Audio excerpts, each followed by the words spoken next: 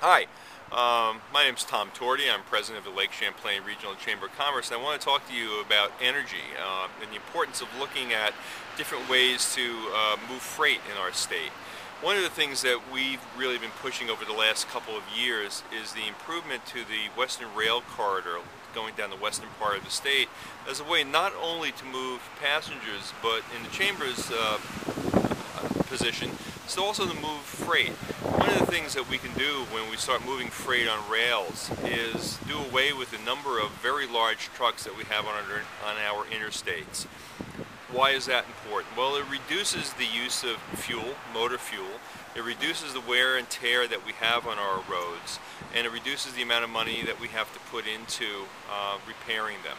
And that all together reduces our carbon footprint.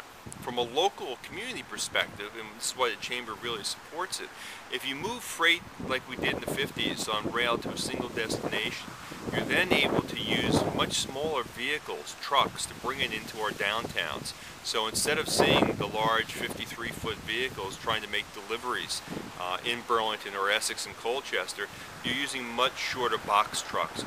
More efficient, more pedestrian friendly, more livable, more city friendly, and to us that addresses both the environmental externalities, if you will, of energy, but it also addresses the whole concept of livable communities. Thank you.